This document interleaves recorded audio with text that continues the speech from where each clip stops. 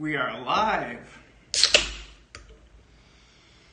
Hello, Jesse, Dave, Aunt Melissa. Come on in. Today, we're going to talk about the stoned ape hypothesis. And I am John Beckman, Professor John Beckman, Dr. John Beckman, the obnoxious, adorable, deplorable.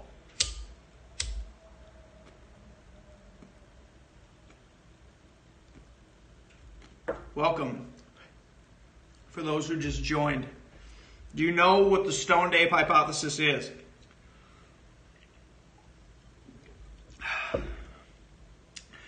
Mark, Mac, 06, do you know what the stoned ape hypothesis is? Have you heard of the stoned ape hypothesis? I had never heard of it before until... So again, this is me watching a lot of Joe Rogan lately. So stoned ape hypothesis, I'm a biologist, and I had never heard this hypothesis before. So stoned ape hypothesis is a hypothesis, a theory, that tries to explain how the human brain basically expanded. So when our human ancestors were in Africa, if you look at the fossils, there's like a period where the brains like suddenly expand. The brains like all of a sudden get way bigger. Now, I'm not a human evolutionist, so I don't know like this particular species to give you and to say, well, this particular species, it was the transition from this particular species to that particular species where the brain expansion occurred. I can't tell you that. But I know the general idea. The idea is that there was a transition in human evolution. Are you trying to have a tea party? No. No tea party. There's no tea. I have water. So there's a transition where the brain size expands. And the stoned ape hypothesis is a hypothesis for a mechanism that tries to explain how the brains expanded. Okay, so this is a hypothesis from the person who originally thought of this is Terence McKenna. And I bought his book, and I read about half of his book. Now I'm about halfway through his book called Food of the Gods, where he outlines this hypothesis. So the essential premise of the hypothesis is that drugs were the initial impetus. So like hallucinogenic drugs were the impetus that caused the early human brains to expand long ago in Africa. That drugs were that cause. That's the stoned ape hypothesis. So let me elaborate more on Terence McKenna's hypothesis. So he specifically relates this to mushrooms. So hallucinogenic mushrooms, these are psilocybin mushrooms. So psilocybin mushrooms have hallucinogenic compounds in them that cause humans to essentially hallucinate. Okay, and supposedly what happens is you take these mushrooms, and there's a part of your brain that part of your brain is supposed to be like a filter of information. Your brain can only think about one thing at once. And you can imagine all around you, you're constantly bombarded with stimuli. So your brain needs to figure out a way to filter all of these stimuli that are coming in around you in the most efficient manner to keep you alive. That's the only thing your brain cares about, is keeping you alive. So there's this filter, okay? And these hallucinogenic compounds, when you take these psilocybin mushrooms, filter these nuts. These hallucinogenic compounds shut off that filter. And all of a sudden your brain starts making connections and thinking and interpreting stimuli in ways that the filter would not allow you to interpret it before, okay? So that's like the effect of these psilocybin mushrooms. Now, the stoned ape hypothesis is you find these mushrooms, these very, very specific mushrooms, only grow out of basically like ungulate shit. So ungulates are hooved animals, okay? So like cows, like ox, things ancestrally that we would be hunting in the African savanna. And these mushrooms grow out of ungulate shit, okay? So the hypothesis, so when an animal takes a shit and you track the animal, you locate the shit, And if you're lucky, there's some hallucinogenic mushrooms growing out of the shit that you find. Okay? And the crazy thing is, supposedly the effects, and people have actually studied the effects of these mushrooms. Okay, this has been studied. If you take microdose samples of these mushrooms, so you just eat a little bit, it actually like enhances your visual acuity. So there's a thought that taking these mushrooms actually enhance your abilities to hunt animals. Okay? So again, so the stoned ape hypothesis is that we, as ancient humans in Africa, we're hunting animals, and in the animal shit that we encounter, there are these hallucinogenic mushrooms, and we find them and we take them, and they eventually cause our brains to like expand. That is the stoned ape hypothesis in a nutshell. Okay, so I'm going to kind of talk about the elements of this hypothesis that I think are very attractive and possibly true.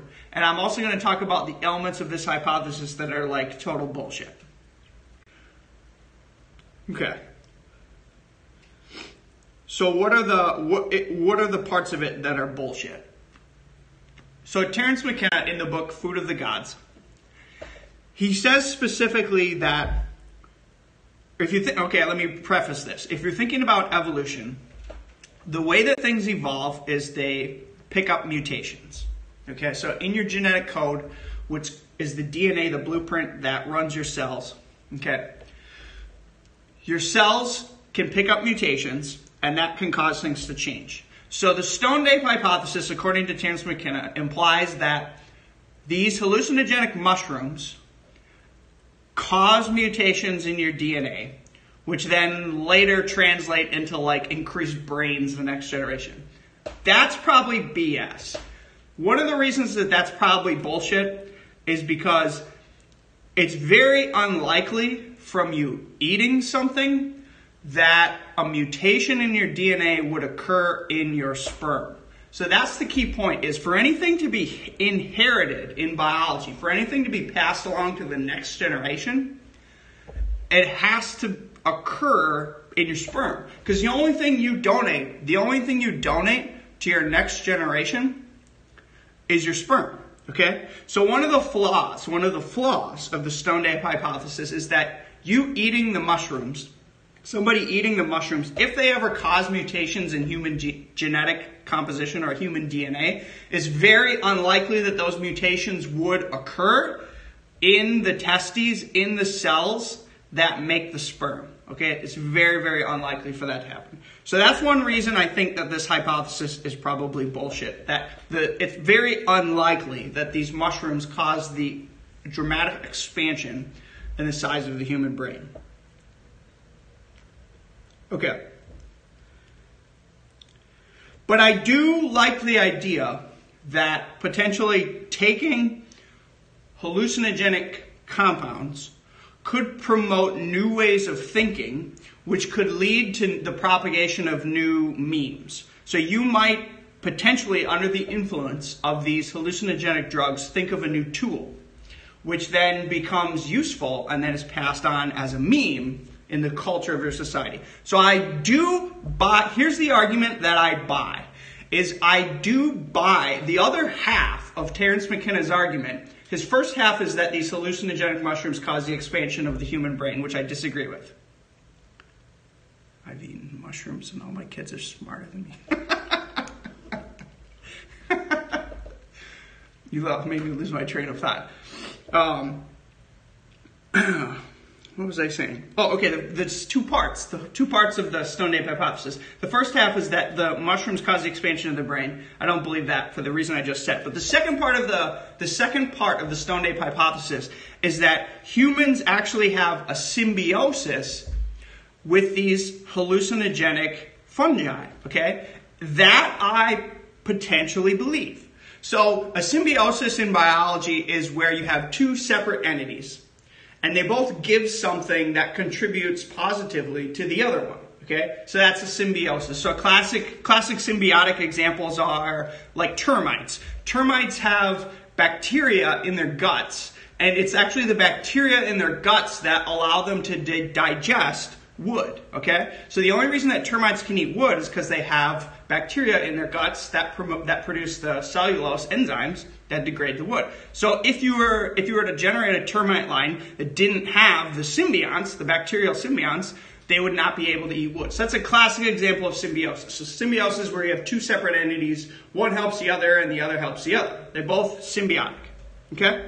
So I do potentially believe the argument that it's entirely possible that humans and fungi have a symbiotic relationship in that the fungi would provide hallucinogenic effects to the humans, which would cause the humans to like these plants, and then the humans would propagate these plants, which would be beneficial to the fungi, okay? So I buy that. So let's talk about that more. So, hang on, my thing got unlit. Okay, are there any questions at this point? I'll take questions at this point before I continue further. I should also say there are other hypotheses that explain the increase in brain mass in the ancient humans. One of these is in the book Sapiens by, I think his last name is Harari. I can't pronounce his last name. But in the Sapiens book, I'm pretty sure, if I remember correctly, that the hypothesis is that it was just like an increase in nutrition. Like we had access to different fruits in the African savanna and the trees. And these fruits provided us increased nutrition, and the increased nutrition was what provided an enhancement in the brains. And then that enhancement in the brains was then selected upon by sexual selection. So you would be able, if you were a woman in the ancient days, you were able to easily tell which humans were the most smart, because those humans would be making up songs. It would be creative, essentially. They'd be making up songs, or they would be the best hunters, or they would be, like, it's very easy for women to tell which men are smartest, okay? So essentially, an alternative hypothesis to the Stone Ape hypothesis is that there was just an increase in nutrition, which allowed our brains to expand, and then the expansion of those brains was further selected upon by sexual selection of females preferring males that were more creative. That's what's written in Sapiens. That's Harari's hypothesis, if I'm interpreting it correctly. I have some funny comments here. One of the things is, one question is, why aren't our brains like continuously getting larger? Like today, why don't we see a trend toward people getting smarter and smarter and smarter, or our brains getting bigger and bigger and bigger? And the only response to this is that today, you and me, none of us are under the selective pressure that ancient humans were under. So you can be dumb as a box of rocks today, and you can still survive because everybody else will take care of you. And you can still pass on your genes because everybody else will take care of the dumbest people. So today, there's no selection put upon human beings. So today's conditions are completely different than long ago. So that's sort of an answer to the question of why aren't our brains continuously just expanding? Why aren't we continuously getting smarter? Well, we're not under the selective pressures that we were. Yeah, exactly. Natural selection is not allowed to run its course. That's definitely what's happening today. It's a funny thing to think about. If you've seen the movie Idiocracy, that's literally the premise of Idiocracy.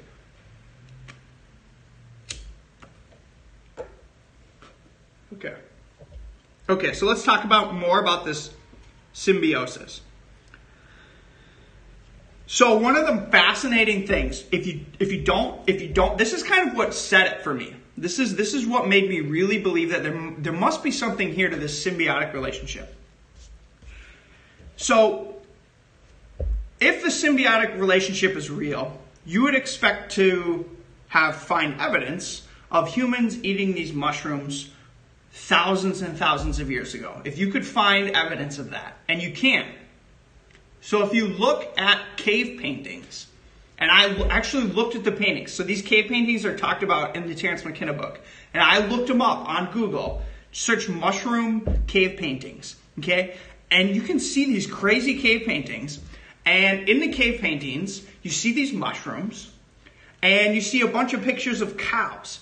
So ancient humans, it's a fact that ancient humans knew there was a relationship between the cows that we were essentially growing to eat, and the cows that we were herding, and the mushrooms, okay? So humans were definitely taking these mushrooms at least 10,000 years ago while we were raising cattle, okay? So first of all, the relationship is ancient. This is probably so if you're thinking in terms of like synthetic drugs or drugs that you find naturally, the psilocybin mushrooms are I definitely believe the argument that this is a very, very ancient relationship between humans taking these hallucinogenic drugs, because you see them in the cave paintings. That was really convincing for me. The relationship is ancient. That's one of the key points. The other key point that shows you that the relationship is very, very ancient is that the psilocybin, which is the toxin in the psilocybin mushrooms that causes the hallucinogenic effects, that toxin is very, very weak in terms of toxicity. So a human eating the mushrooms can never die from overdosing on the mushrooms. So this is very, very different to newer drugs. So like if you think of like cocaine or even like caffeine and alcohol is even much newer. Alcohol, if you look at like a dose curve, alcohol is one of the most dangerous drugs. Far more dangerous. It's super addictive and it will kill you extremely fast in terms of dose. If you drink too much alcohol, you will literally die. Okay?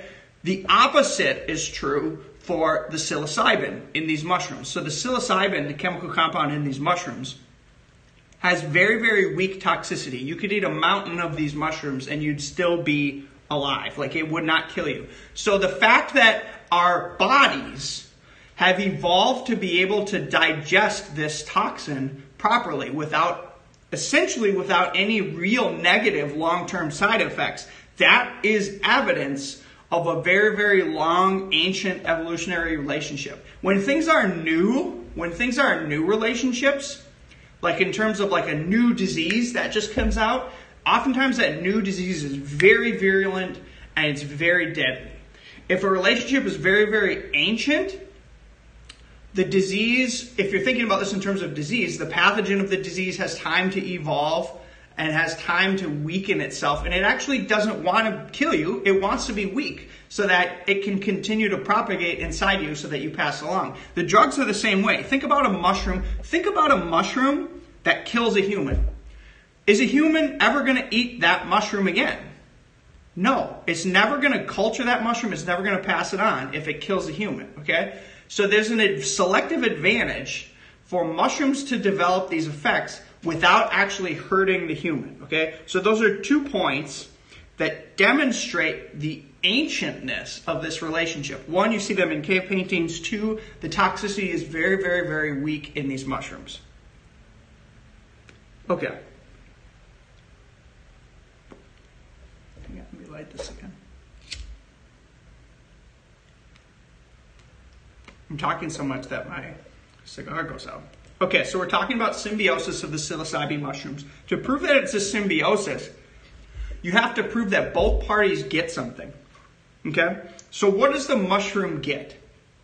What does the mushroom get out of the symbiosis? And here's how you could test if it was an actual symbiosis. So the mushrooms, I told you, they grow in shit. They grow out of shit. If you're a human and you eat these mushrooms, and you go out and you take a shit, if mushrooms later pop up from the pile of your shit, that is a benefit to the mushroom. That is a means that the mushroom can spread itself around. So that would be why the mushroom would be benefiting, is that you, the human, would be a means of moving it to a new location and putting its seeds in a new area. So, but this, I don't know if this is actually tested. I don't know if anybody has actually tested. You could find that out in San Francisco. That's the best comment ever. Yes, so that is exactly my point that I'm saying is if we want to test this hypothesis That's actually a testable experiment. Just eat a bunch of mushrooms, go outside and take a shit, and look later in the next coming months or the next coming years to see if in that same location a bunch of mushrooms grow. And if they do, you've then proven that at least from the mushroom's perspective, it's a symbiotic relationship. You could find willing participants. Oh, you definitely could for this experiment. It's a good experiment. You could get a cool paper from this, a cool scientific paper. Okay? Now, the other part of symbiosis is the other party has to get something. That means the humans have to get something out of it. Okay? And just getting like high, I don't necessarily think that's enough of a benefit to the human to apply like selective pressure on. Like, it must do something to the human that promotes its actual, that person who takes these drugs' survival. And like I said, if the humans that take these mushrooms, when you eat these mushrooms, they don't hurt you, they don't cause a lot of toxicity, you cannot overdose. And what everybody says about them is once you take them, you essentially become more creative because it shuts off this filter. And so for a very short period of time, maybe like 4 to 8 hours, you become very, very, very creative. And all of a sudden you see new connections. You think of new ideas. You think of new thoughts. You think about things from a completely different perspective. And I definitely believe that it's entirely possible that that could be essentially what the humans are getting out of this relationship. That could be the part of it. What's the difference between LSD on the brain versus the mushrooms? So LSD is actually also a very, very, very safe drug. You can't really overdose on LSD. The effects are sort of essentially the same, where they're in a sense that they're both hallucinogens. Negative people can't have a bad experience. They're both. So what people? I forget the guy's name. There's a guy at Harvard who originally studied all the original hallucinogens, and essentially what he said is that hallucinogens are essentially mind amplifying effects.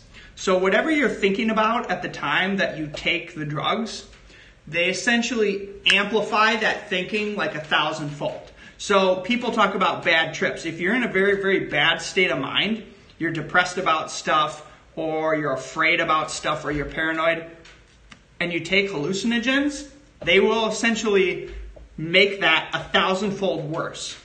Now the flip side is also true, where if you're a very, very positive mindset, you're a very, very optimistic person, and you're trying to think of like a creative solution to a problem, and you take hallucinogens, they can essentially amplify your thinking on that and help you think of the solution. And there is proof of this. So Kary Mullis, who invented PCR, who won the Nobel Prize. So this is a biochemist who invented the reaction, the chemical reaction that all scientists use to amplify DNA. This is like if somebody's in a crime and they do DNA sequencing. This uses PCR. This guy who invented this was actually a huge stoner who thought of it on hallucinogenic LSD. Okay? So there is actual evidence of this in a sense that a Nobel Prize winner, his Nobel Prize winning idea was actually generated from hallucinogenic drug taking. That's a fact. And you can read his book, Dancing Naked in the Minefields, which is I just finished that book like 3 months ago. And it's kind of what got me interested in this hypothesis. Okay.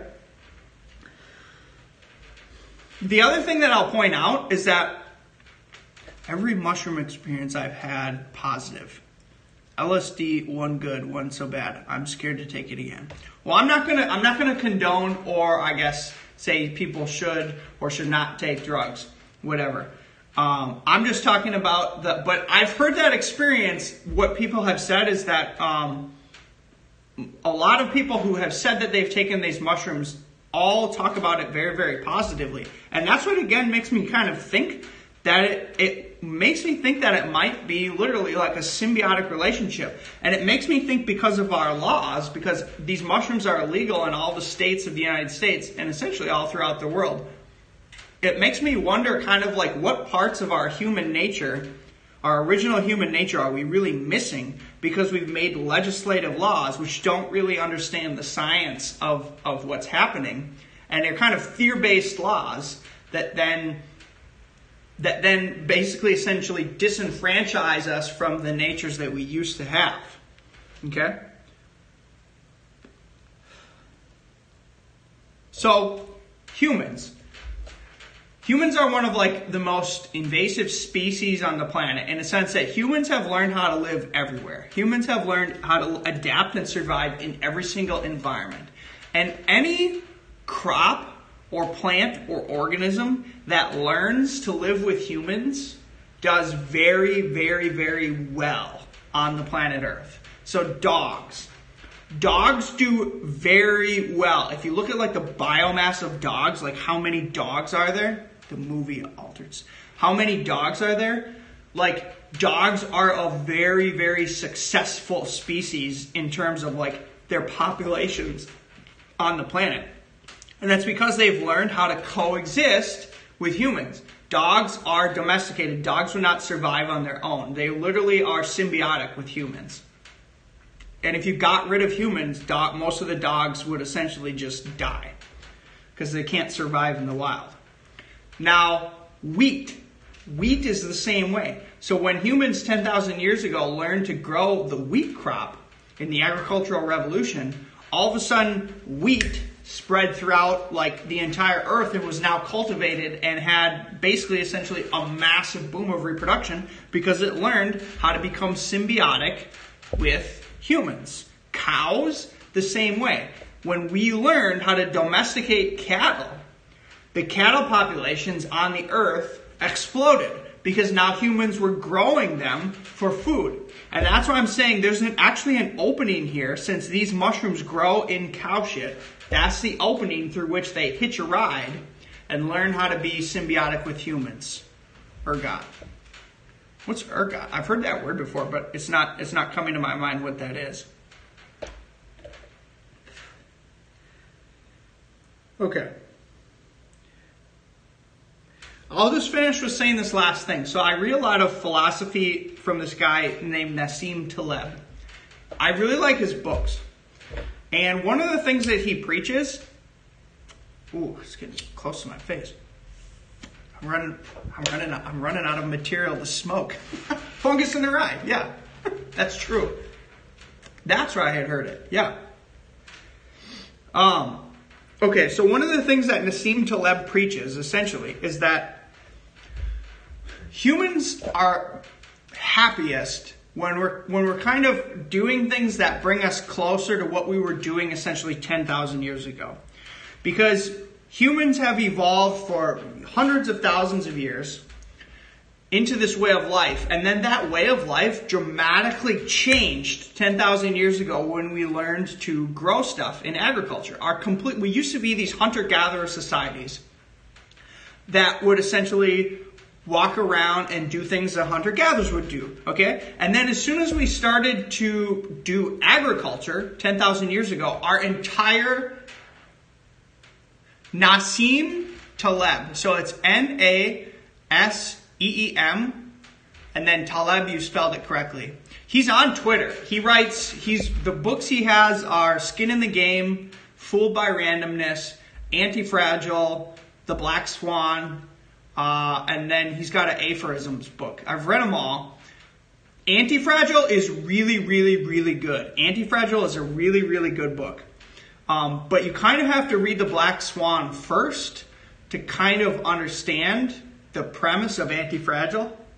I'll eventually do a whole series on his books because his books are so good.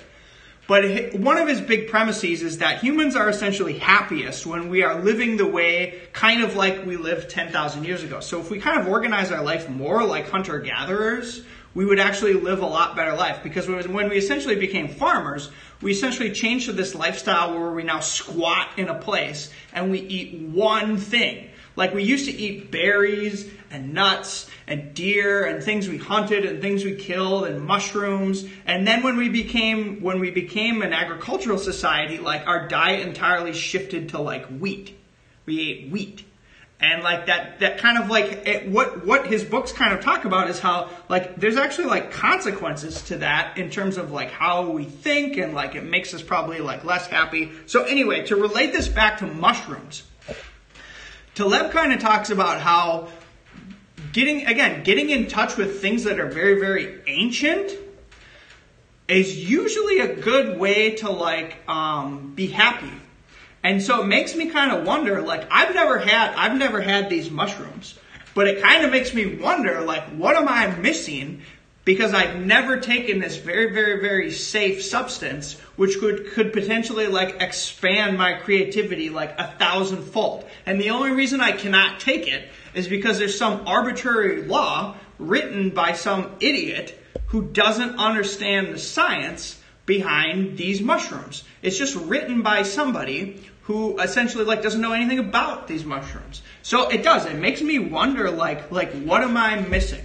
So I'll end with that. Any questions? This was kind of a long, kind of a fun one.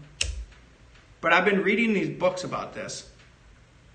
Like I said, I read half of Terence McKenna's book. And this is also in the context of watch the Joe Rogan. Here's what you should do is watch the Joe Rogan podcast with Paul Stamats. Stamats. He's the mushroom expert. He talks all about this. It's a really fascinating podcast. Watch that one. Super interesting. All right, this was good. I like doing these at night. I think I'm going to do these less often, but more in detail, and at night. So I think what I'm going to do with these videos is what I'm going to try to do is collect really coherent thoughts throughout the week, and then try to do some very, very more serious, almost kind of like lectures on these topics. I kind of like that style. What I was doing before was I was trying to put out a video every day. And that gets really, really tiring, and it also forces me to kind of say things that I haven't quite thought through completely. So I'm going to try to kind of slow down the pace a little bit, but try to do longer videos that I can more enjoy talking about. And slow down a little bit. Hopefully you guys enjoyed this. All right, have a good night. End.